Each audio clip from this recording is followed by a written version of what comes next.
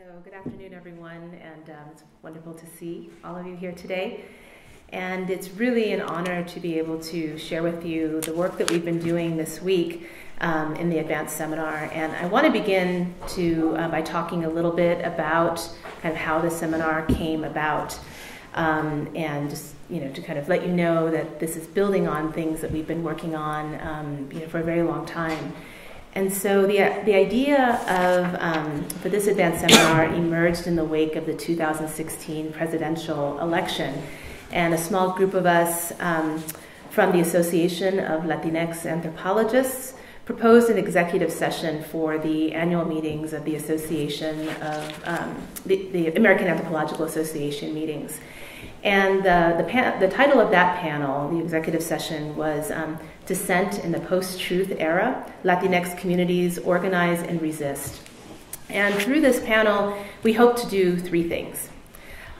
First, we wanted to highlight the unprecedented set of executive orders issued by the new administration shortly after, in January of 2017, that targeted refugees, immigrants, and specifically the Muslim travel ban that signaled what we knew then and has now been confirmed would set the tone for the current administration's approach to migrants and migration that has a tremendous impact on many of the communities that we work with. The second goal in that panel was to really kind of engage with some of the media portrayals of the forms of protest and organizing that were emerging in response to the new administration, and the ways that this was kind of viewed as something new and exciting, and to draw attention, as Latino, Latina, Latinx scholars, we know that the communities in which we work have long histories of organizing, resisting, and addressing a range of different kinds of issues. And so these were not new kinds of organizing efforts in the communities that we were working with, and so we wanted to draw attention to those longer histories. And finally, we also want to draw attention to the importance of ethnography, meaning the careful attention to people's daily lived experiences that involve listening, careful listening, or one thing that we've come up with this week is this notion of radical listening, in accompanying people in their daily lives, and how these tools of ethnography are critical for understanding the complexity of Latino lives and communities. And also we want to highlight the unique and humble role we as Latino, Latina, Latinx anthropologists and ethnographers play in doing this work with the communities that we work with. So these commitments guided us as we came together to share our work, our frustrations, our fears, and especially our hope with each other this week in this advanced seminar. I'm someone who works in the Midwest. I've done work in Chicago and currently work in Northeast Ohio. And it's truly been an honor to share the ways that the current work I'm doing now on the new sanctuary movement and the ways that that movement has created bonds of solidarity among not only Mexican and Central American, but also Puerto Rican communities that do so through faith communities, but also through other kinds of organizations and communities to rethink what it means to, quote unquote, welcome the stranger, right? That's part of the kind of basis for sanctuary work, this notion and this need and imperative, a moral and sometimes religious imperative to welcome the stranger. And one of the things that I'm trying to document in my work is to show that a lot of Latino faith communities and organizations are rethinking this notion of welcoming the stranger, to expand it to address the needs, for example, of Puerto Rican migrants who are arriving in Northeast Ohio in the wake of Hurricane Maria and the economic crisis on the island, and to really kind of think about their work as a form of accompaniment and radical hospitality that is capacious and broad enough to support both undocumented migrants as well as Puerto Ricans who are U.S. citizens in meeting their daily needs. So being able to share my work with such brilliant and dedicated colleagues that I have here and who will talk with you about their work has really deepened my thinking about my own work. And for that, I am incredibly grateful to all of them, as well as to SAR. And I'm really indebted to their intellectual generosity. And so to give you a sense of kind of specifically the kind of work that we've been doing this week that builds on kind of this 2-year conversation we've been having, my co-chair, Alex Chavez, is going to talk about that. Buenas tardes. Good afternoon. Yeah. So as my colleague Gina Perez points out, just to kind of think through the history of this, which might give us even more context, is that, this conversation that we're having has been 2 years in the making. And so we recall first approaching Michael Brown of SAR when he came to visit Notre Dame, and it was just an interesting confluence of moments and conversations, because that was in November of 2016. That was just weeks prior to this session that Gina mentions at the AAA conference. After those initial discussions, the proposal to turn that session into a seminar were formalized in the spring of 2017. And so, it's important to note that within the context of these smaller conversations, that they slowly developed and have culminated in this week-long seminar, which has really allowed us to broaden the scope of our initial dialogue in the wake of that moment. And so with that said, I want to mention a few of the connecting threads in our discussions this week, which the colleagues here will expand upon as they talk about their own work. And so we've reflected quite a bit on our place in and relationship to anthropology as Latinx scholars that are situated in other fields of academic study. We do anthropology, but we're also in conversation with ethnic studies or women's and gender studies, American studies, just to name a few of these other intellectual fields. And so the question for us emerges: what is the importance of using the tools of anthropology, but particularly ethnography, to conduct meaningful, publicly engaged research that, yes, crosses disciplines, but where there is something at stake? And relatedly, then what does it mean to do Brown Latinx ethnography, particularly as a practice of accountability where our commitments extend beyond just writing, but rather to the projects of social transformation and political movements that are central to what we document and how we document. So that's one sort of conversation that we've been having. Second, and relatedly, is as we find ourselves in dialogue with Latinx communities, central to our research is recognizing the other or others as intellectuals, as theorists, as curators, as ethnographers in their own right. Ethnographers of their own struggles and social worlds, and this means that it demands of us something that my colleague Gina Perez mentions, and that is it demands of us bearing witness to the experiences of communities on their own terms, rather than just merely privileging what we expect to find. And so that means a kind of critical dialogue that is central to the work that we do. We've also had this really interesting and robust discussion around the cultural politics of belonging within the context, which we can all sort of recognize right now is somewhat intensified, but there's a history of this that is pointed out. But within the context of marginalization, right, the politics of belonging in the context of marginalization and disposability in the United States, such that we're concerned with asking really difficult questions regarding citizenship in its multiple forms. Difficult questions around family and kinship, and difficult questions about how meaningful and resilient communities are forged in the depths of political struggle. And finally, we've also found ourselves thinking about time and temporality as we're considering the communities in which we work as historical actors in the present. And this concern circles back around to this question of the tools of anthropology, to ethnography, and how we use ethnography to trace the horizons of intellectual and political projects of the communities that we work with, right?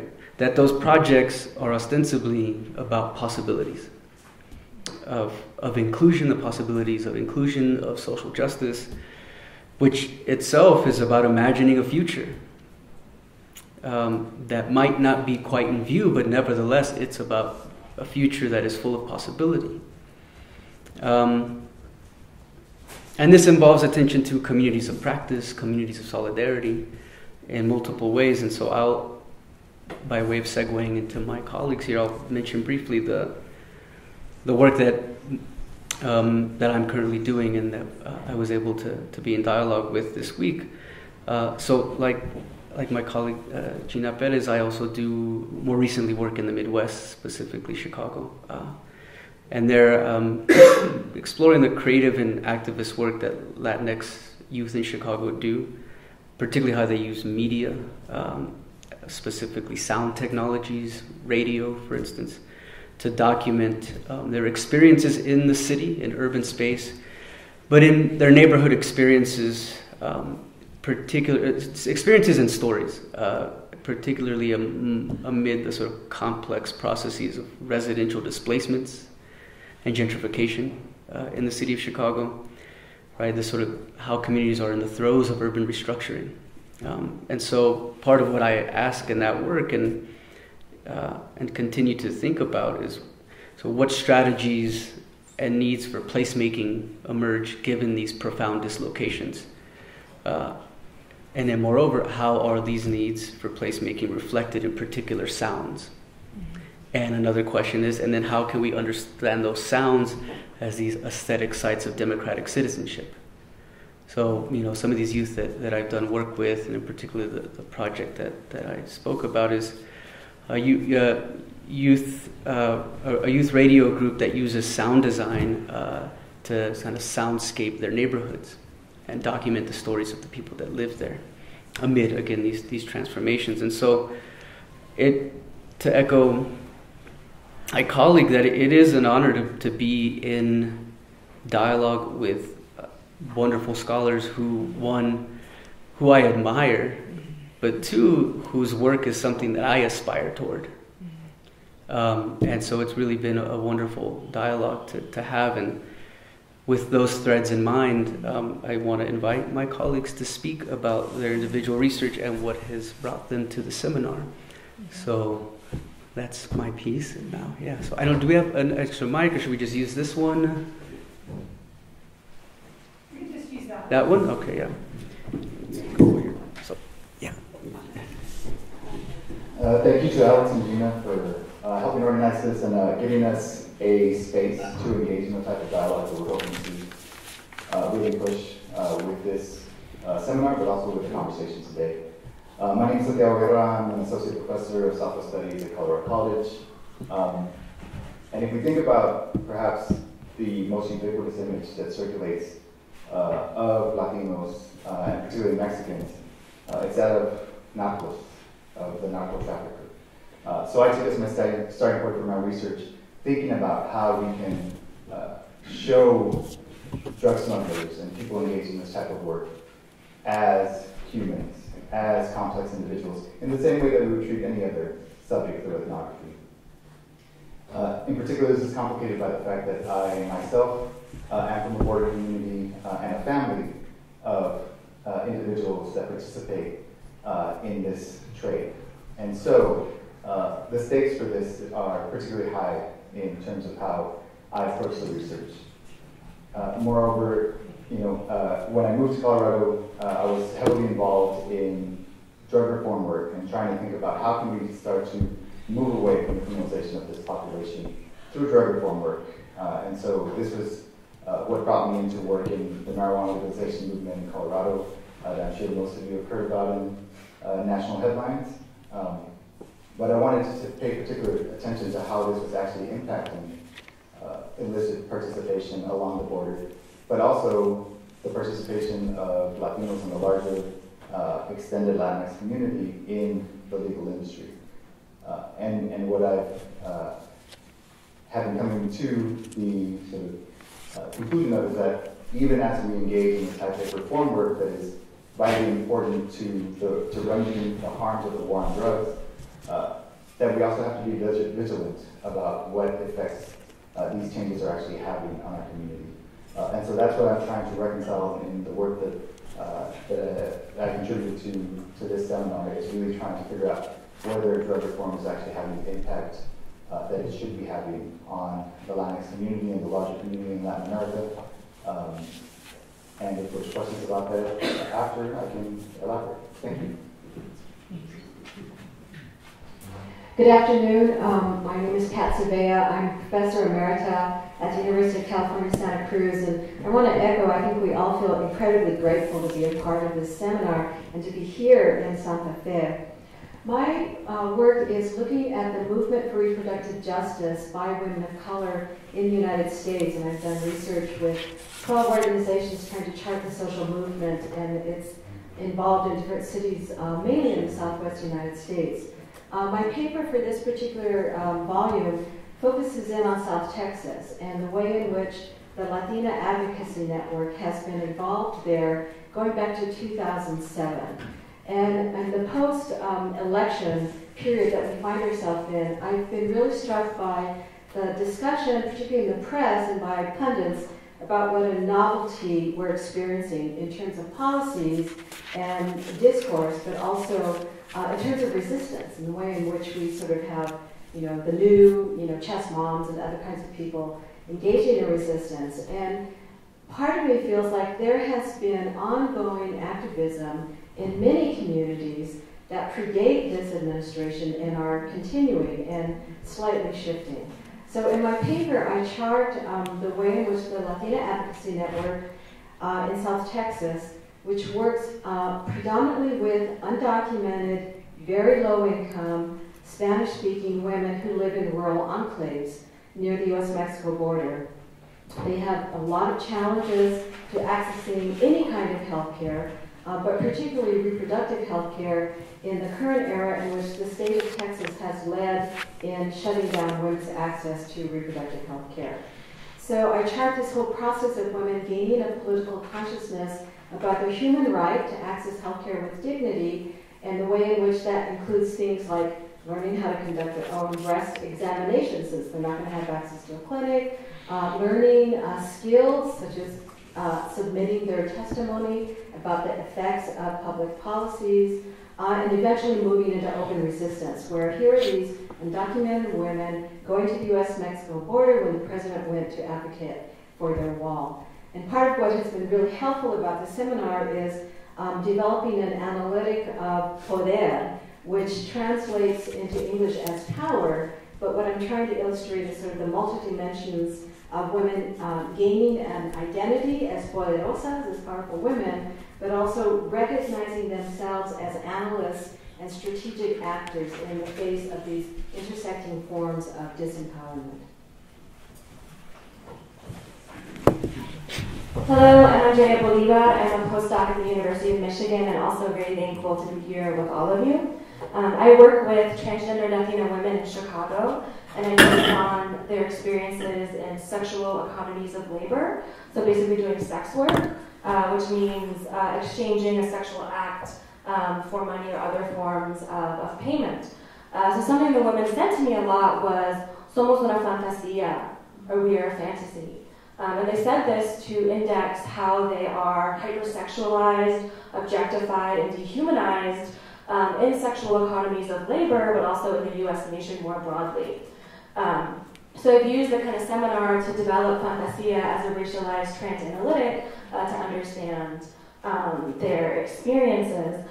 I argue, however, that fantasia also means a lot more, but before I briefly talk about everything else it kind of means, I want to emphasize that when women are saying this, they are being very critical about the ways in which they are desired and depicted, so I want to recognize and honor them as theorists that have very critical, nuanced understandings of how race and gender work in the U.S. So while it's important to recognize how trans Latina women are fantasized and the very real material consequences of that, so for example, not being able to get a job in the formal economy or being attacked simply when walking down the street, it's equally important, if not more, to recognize that they too fantasize other ways of being in the present, as well as alternative ways of being, alternative futures. So I ethnographically describe in my piece for today and a larger work how the women engage in resistant forms of working, caring, making families, and creating space in Chicago. And I'd love to talk more about that in the Q&A, but that's all I'll say for now.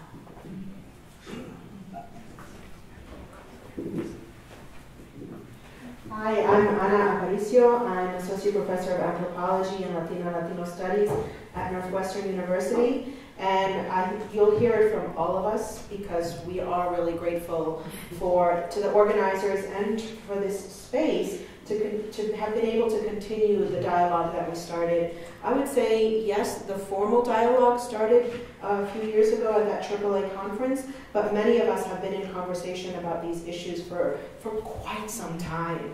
And it's important for us to have these kinds of spaces to come together and think through the work that we've been doing. But more than the work is to find spaces where we can be creative, to say what we mean.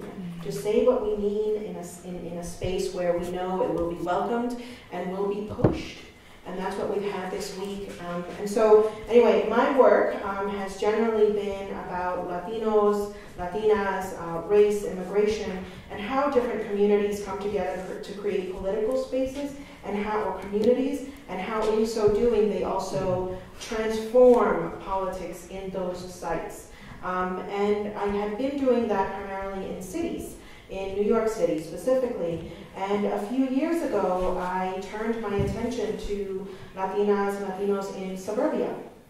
And the reason that was important was that there wasn't as much work being done there, and I saw some of the same issues that these communities face in cities, also they were facing them in suburbs.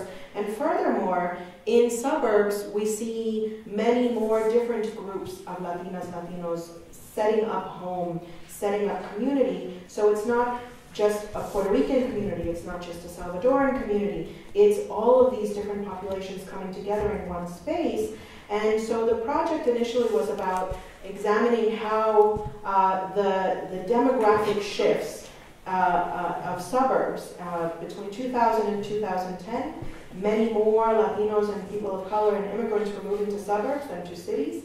People talk about gentrification and how people are pushed out. Well, some of those places to which they're moving are suburbs. But there wasn't as much attention being paid to what was happening at these sites, nor was there, I think, attention more generally to how different Latino groups create community or politics, or how they construct a shared space. And so the focus was on, well, how are these demographic shifts transforming local suburban politics and public spaces? What emerged is a focus, because of what I saw happening, what people told me was important, was how people in this particular suburb were using public space to create different forms of politics and dissent. And in some cases, it does not look like dissent. It doesn't look revolutionary. It looks like people picking up trash or painting over graffiti. But that is part of a larger body of work that they're doing. Many more projects where, in the context of a very xenophobic and racist space that predates the 45th President of the United States, but has been exacerbated since then, how in that context those kinds of practices merit more serious attention. And so that's me and my work right now. Good afternoon. My name is Jonathan Rosa. I'm a faculty member at Stanford, and it's great to have the opportunity to be in conversation with you all, especially in relation to topics such as the relationship between ethnic studies, fields like Latinx studies, African American studies, Indigenous studies, and Asian American studies, and more normative fields, disciplines like anthropology.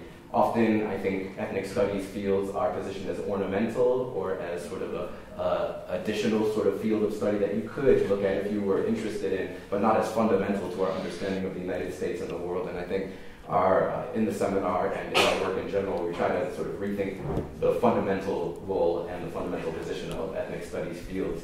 As a linguistic anthropologist, Latinx studies has pushed me to rethink the construction of ethno-racial, linguistic, and political borders, particularly the ways that language, migration, and citizenship are produced as particular kinds of problems for certain populations, such that the story that we're often sold is that if US Latinx populations would just learn English and migrate in the right way, then the United States would embrace us, which simply is not the case for millions of Latinx populations or persons who were born and or raised in the United States, who use English as one of their primary languages, who might hold US citizenship and yet still face profound experiences of exclusion across institutional sites like education, criminal justice, electoral politics, health, housing, employment.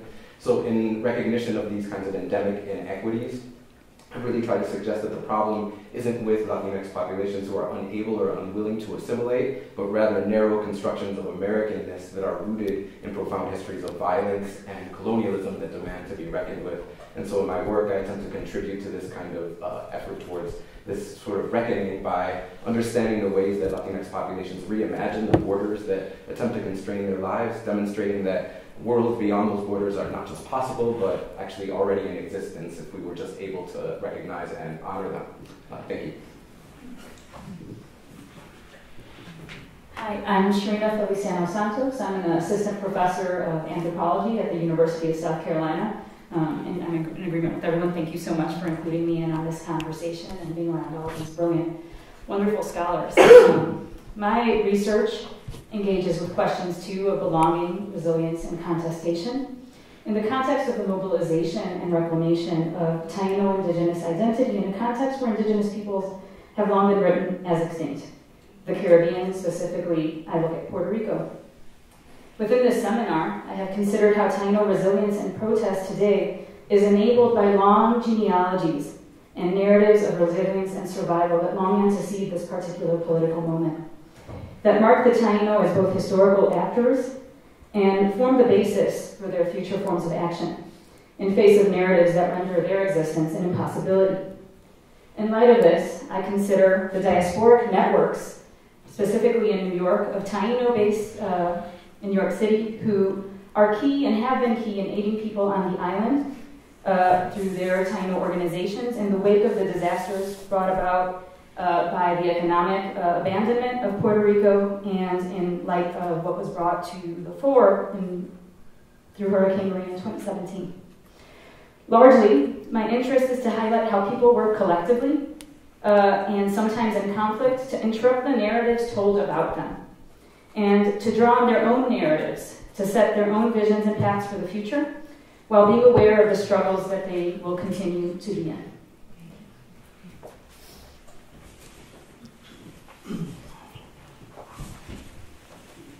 Good afternoon. Buenas tardes.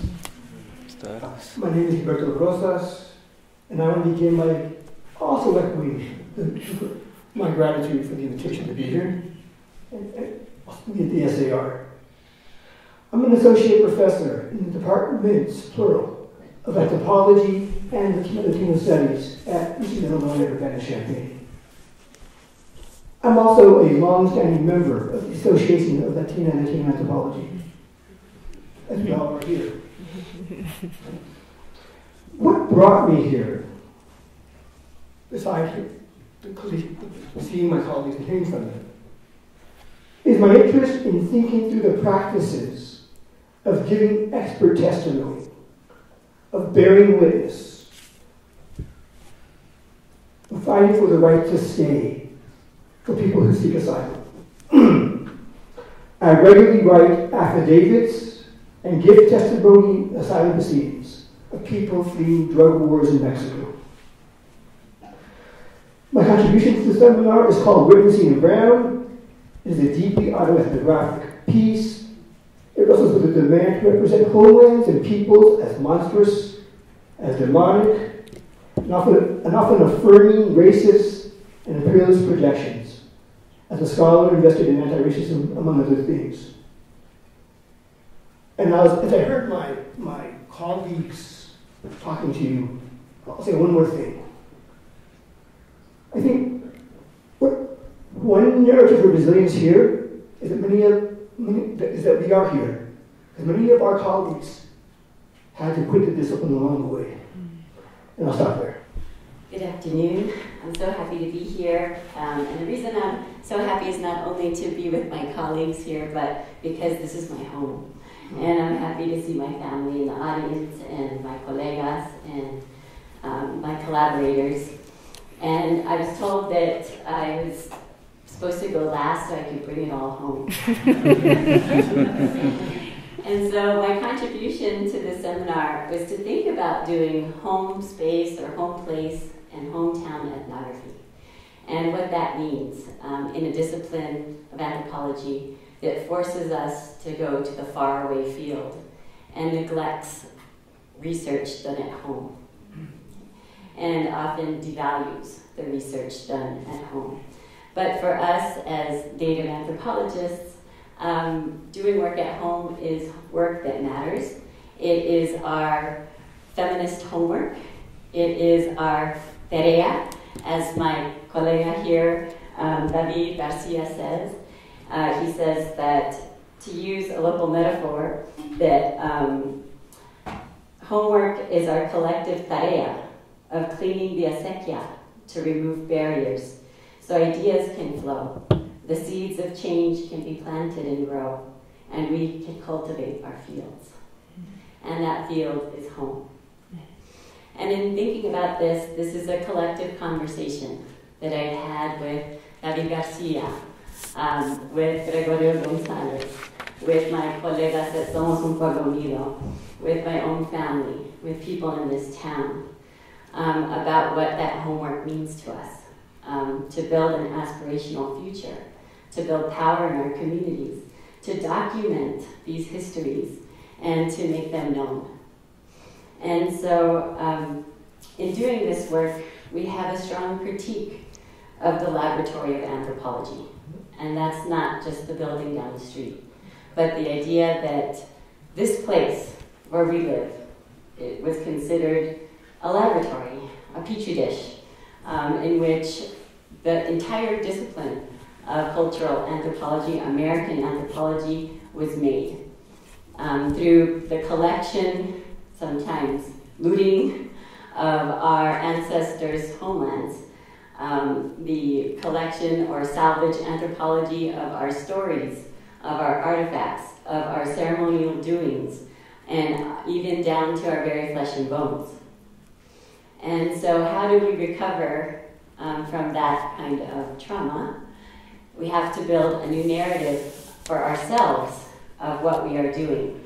And in doing that, we can't just think about how early anthropologists made males with our ancestors, to quote my friend Gregorio.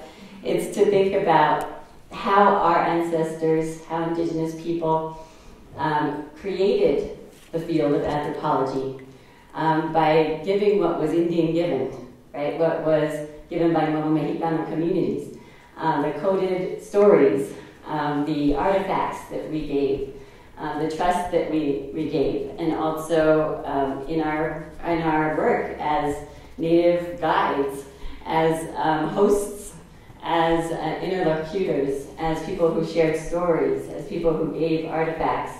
And those coded messages, following Marge Bashak's work, were ways in which our communities, in some way, wanted to document themselves. And these materials are waiting for us to uncode them, to be restored, to be repatriated, to be reclaimed. And this project gives us a more empowering history of our role as anthropologists, as anthropologotes, right, who come up with all kinds of locuras, which we call theories, and try to come to new ways of doing anthropology. And so I'm going to leave it at that with a call to anthropologia.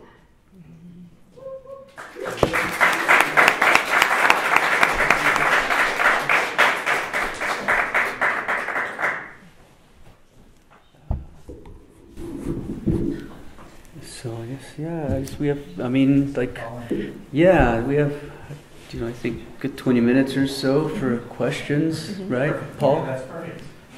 Questions from the audience. Oh, that's it. And that can be directed to any of us, certainly.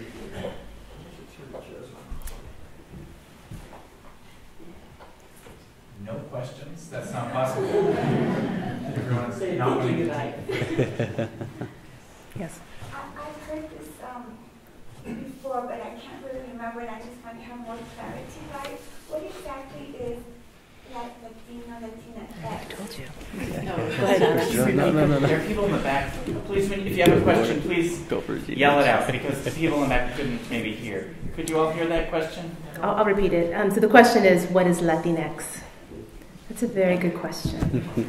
So Latinx reflects, I think, a generational kind of shift and pushing and reclaiming, I think going back to Aime's work, by, I think people, Latino people who want to challenge a gender binary in language, want to call attention to the problem of a gender binary and to move away from, Latina and Latino and to use an X to signal a more inclusive kind of politics and linguistic politics. And so it's, I think it's a term we've all wrestled with, and we've had ongoing conversations about Latinx versus Latina versus Latino versus Latinoa. I mean, there's a whole range of different ways in which we call ourselves. But one thing that I think for me is important is I think, going back to this idea of really kind of honoring and taking seriously kind of people's, attempts to theorize and to lay claim to their identities, is to think of Latinx amid a range of different ways in which communities identify themselves. And so sometimes people will identify themselves regionally as Tejano, Nuevo Mexicano, New Yorican, Puerto Rican, Boricua, Centroamericano, a whole bunch of different ways. And I think Latinx is probably the most recent way, I think, in which, genderqueer and gender nonconforming and others are trying to push us to think about those within Latino studies and communities. So is it involves the Spanish language, but it includes all Central America or Latin America, or it's just the whole picture with the Spanish language? Yes. Yeah, and that's a good. I just follow. That's a good point, because understanding this range of terms, a lot of it is sort of this wrestling with the politics of inclusivity. Mm-hmm. So. And how do you call people, who come from such a broad range of experiences? How do you come up with a term to capture that diversity? Yeah. Well, thank you so much for your incredible presentations. I'm so excited to read it, and I guess what I'm really interested to hear, and maybe as a collective, or rather, I don't know if the editors kind of want to take it, but I guess one of the things that has me really curious about this particular conversation is how, for example, Jose Esteban Muñoz's work with, disidentification, but particularly how Latinidad operates within the U.S. national affect, right? And how, he talks about it as off-white. And so I guess what I'm really curious to consider is how, I guess, in that process of U.S. settler statecraft and the ways within which Latinidad is, I guess, negotiating those kinds of political narratives, as well as I think in many cases, especially as we talk about here in New Mexico, right, how settler statecraft particularly works towards the dispossession of indigenous lands in particular. And so how, I guess, within the contexts of like an ethnography of, of dissent, if you want to call it, within a critical Latinx framework, is how, I guess what I'm curious of is how do those affective aspects of, again, where immigration is talked about as well, becoming, I guess, a part of that affect. It's becoming a part of that political space, and yet, I guess in New Mexico, where there's a whole different trajectory of how Latinidad, if we want to think about it as Latinidad, but like how those narratives are not as flat as we like to think about them. So I guess where I'm wanting to consider is how within a space of Latinidad, where does, I guess, the impact of U.S. settler statecraft and how do those how do those narratives operate within I guess within a critical context, as you all are trying to consider here. So I know it's a very broad question and maybe something that is more of a dissertation, but again, I think it's at least something to consider. Especially again, we're here in New Mexico and we're here on Pueblo lands, and so I think we have a responsibility to at least to acknowledge the complexity of where Latinidad, I think, engages those kinds of spaces. So, thank you. I'm going to turn this to my colleagues. Yeah. I think part of what we've been trying to think about in terms of locating questions surrounding Latinx identities and Latinidad in relation to broader sorts of ethno-racial positions and also rights struggles is to sort of say, yes, there is, insofar as Latinidad is often constructed in relation to imagined narratives around migration, that the idea is to be included into a nation of immigrants, which then, of course, erases the sort of settler colonial history of the United States and also the history of enslavement in the United States. And so I think part of what we've been trying to do is to sort of say, wait, what happens when you locate Latinidad and the contemporary experiences of marginalization that Latinx populations are facing in relation to those histories of settler colonialism and enslavement, so the goal is not to be included into a settler state, but rather to rethink the ways that that state has fundamentally excluded particular populations, such that we would need to reimagine what that state could be or whether it should exist. Right, yeah, awesome. All right, I'm done. I know someone had their hand up in the back. Yeah, you were talking about that the seminars brought up, new ideas of radical listening. Can you talk more about what's come up in that regard? Do you want to? So the question is to talk a little bit about radical listening. Yeah. I think Gilberto. You want to, Gilberto? Yeah. Please. Radical listening. About witnessing and listening.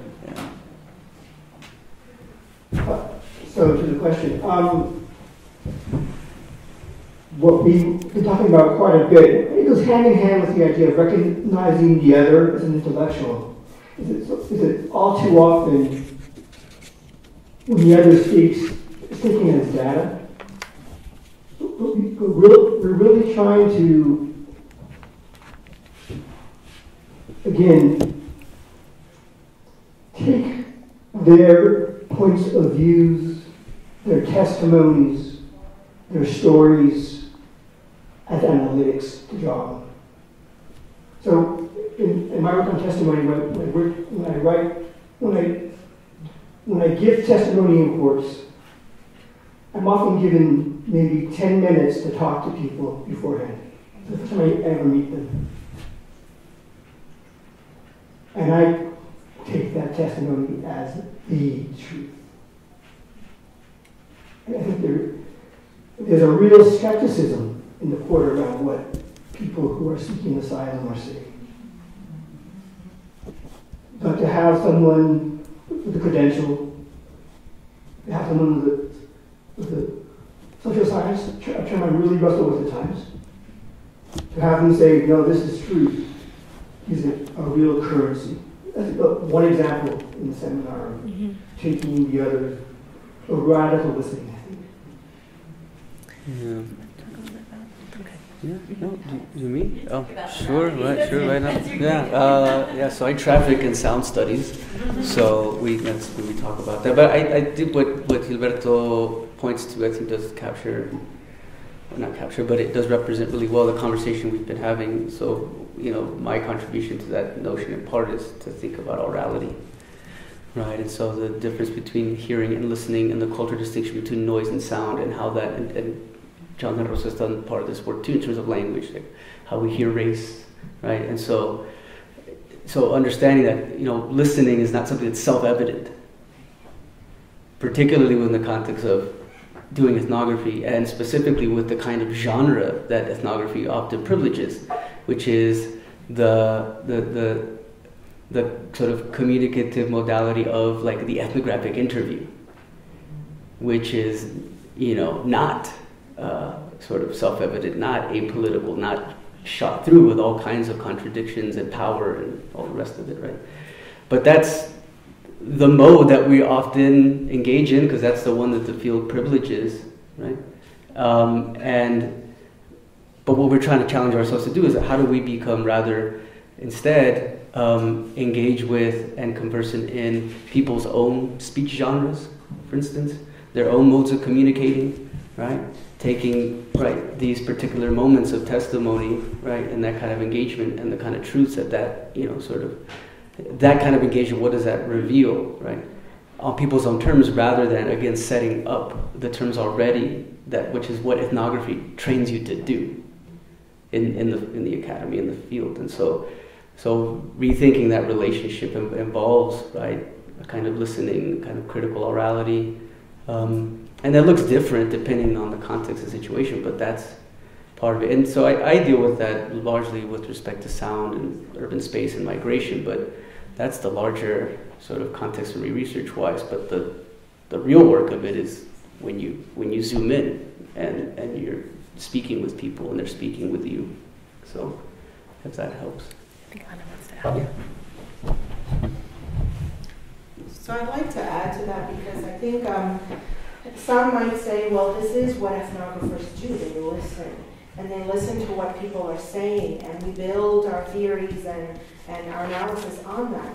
However, it was really powerful what happened this week in the seminar, where this idea of radical listening came through in all of the papers. But I'll give you examples, and Gilberto, if I may.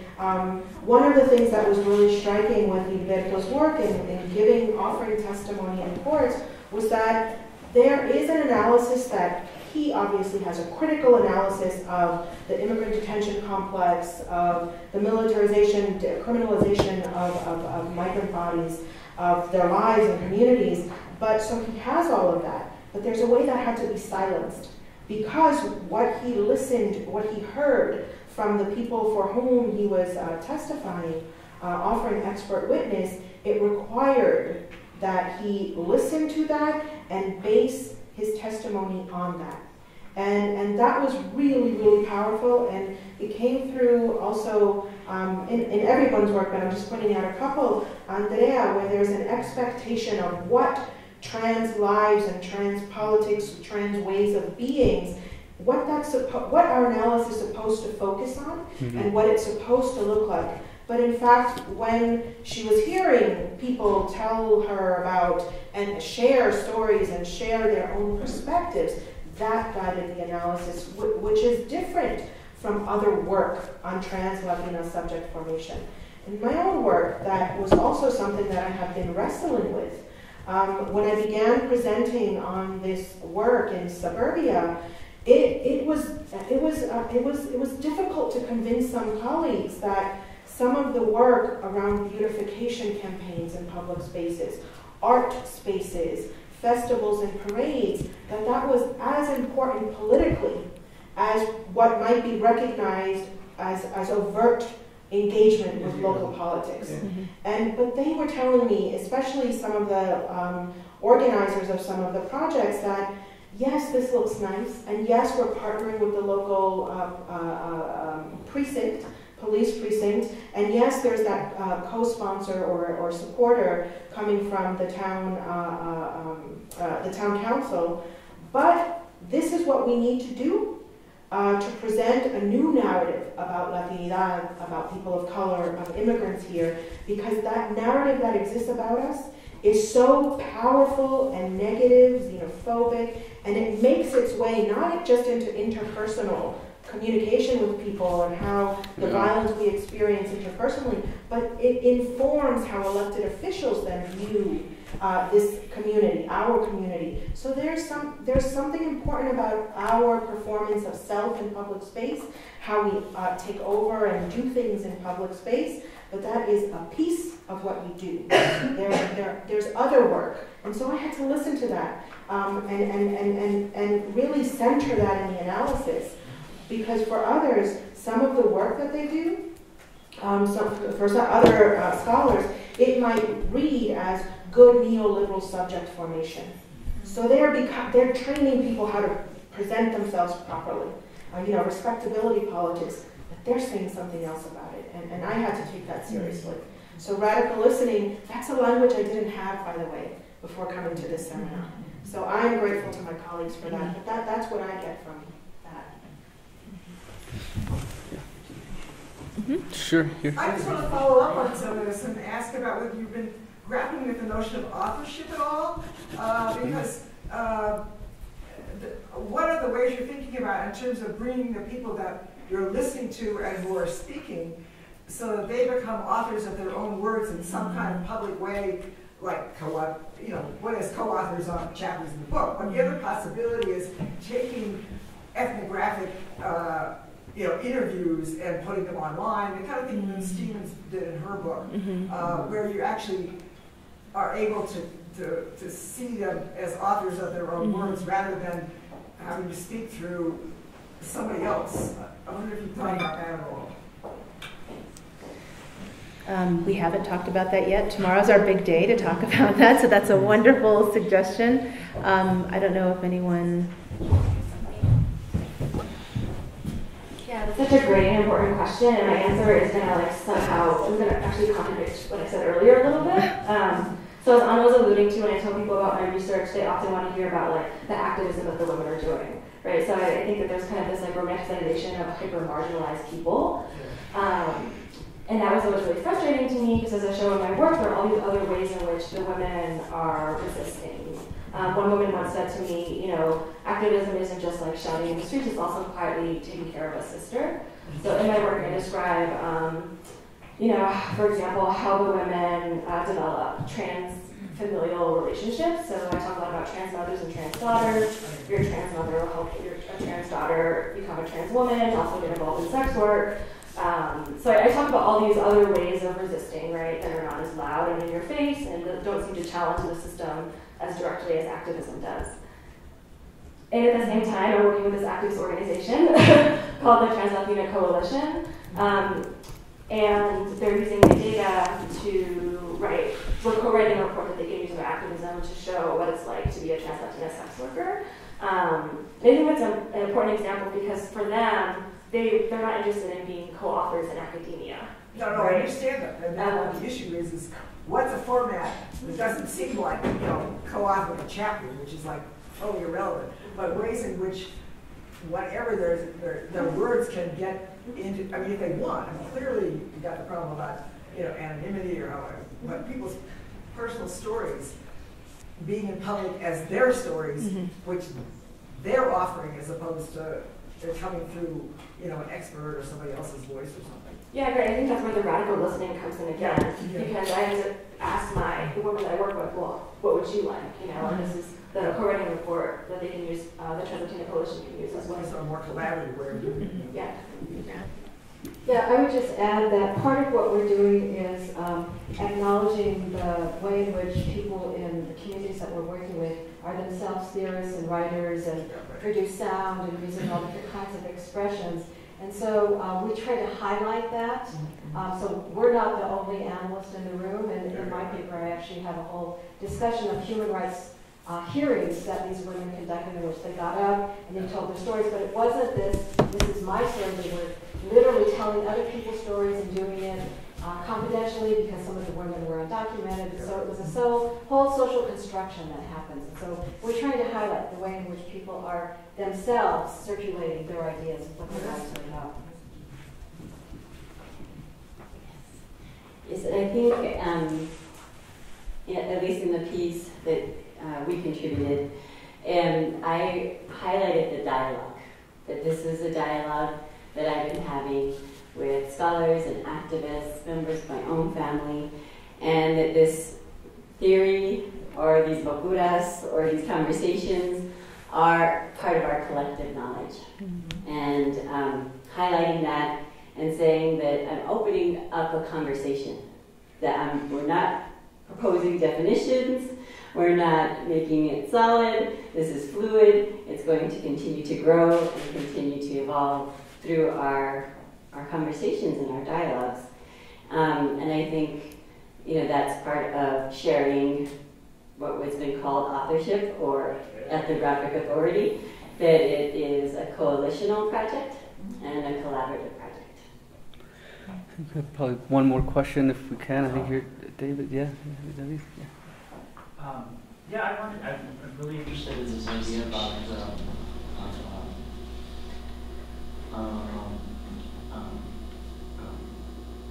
radical listening, and it's oftentimes, we venture to say, well, within the dialogue, our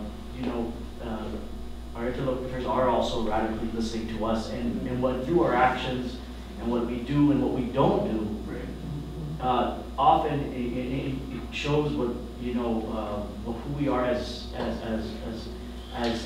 participants in this discipline, and how do we go about healing the past injuries of what our discipline has often failed to reciprocate in terms of they listen to us plenty, but oftentimes it's that it's a sense of, I think we're a lot of topics of talking about dialogue, is that dialogue is like there's different forms of dialogue, and that listening is always part of that form of dialogue. But how do we move towards moving where ourselves have a responsibility to have what Notre talks about is this interactional dialogue, that we're helping build something together through the dialogue. It's like el dicho y el hecho, and lo hecho es lo que es lo futuro, ¿no? Lo que estamos construyendo ese puente, ¿no? And that, I think, is a sense that that as participants in our field, that listening is such an important thing, and I'm really thankful for that I've got to have new ways of looking at listening to today's talk. Thank you. Yeah, I think just one quick point to that is that that was a wonderful comment, because to a degree it's that understanding, sort of building something through that dialogue, is also recognition that context isn't something that exists out there, right? It's being co-constituted through the engagement, one, right? And two, to your point, it's then a recognition of that engagement as intersubjective, as opposed to objectifying. And nothing to get the difference in terms of a kind of listening, right? But thank you for that. And Paul, I guess, are we? Well, it's I had a question, but please. Thank you so much for your presentation. The thing that struck me most overall is that you all resisted just being reactive to the current political moment. And I was a little surprised about that, to be completely honest. I expected more focus on the current political moment. And so the question I would ask you, and it's a very general one, is do you think that there's a particular relationship between the concept of radical listening and the ability to then not become reactive? Because I do think becoming reactive as scholars to a political moment, especially in a process, as you know, of writing an edited book, which eventually gets published hopefully long after the current political moment is over, is not necessarily going to serve in the long run the goals that we all have. And so what can you theorize the relationship, the particulars of the relationship between a method of radical listening and an ability to look beyond a particular intense political moment? I mean, that's a conversation we've been having for a long time, and I think going back to the kind of initial seeds for this seminar was a recognition that we don't have to be reactive, because we've been living this for a very long time, and the communities that we've been working with have been living this in it for a very long time. And that's not to say that there aren't new manifestations of this. I'm thinking a lot about the work that Santiago shared with us. It's not to say that there's not a newness here, but there's not. The newness isn't that didn't begin in 2016. Like, these are long histories that I think you eloquently pointed out to as well, that predate even the work that we've been doing. And so I think that is part of what contains the reactivity. But it's also what drives us to kind of highlight those histories, because the fact that so many people were surprised is a surprise. Well, it's not really a surprise, but it's distressing, right? Because that means that somehow there are lots of people who aren't attuned into kind of different landscapes of, you know, precarity, misery, struggle, and resistance, right? So I think that that is part of what, you know, contains part of that kind of reactive impulse that I think we sometimes see among, you know, in the broader kind of political and academic landscape. Other questions?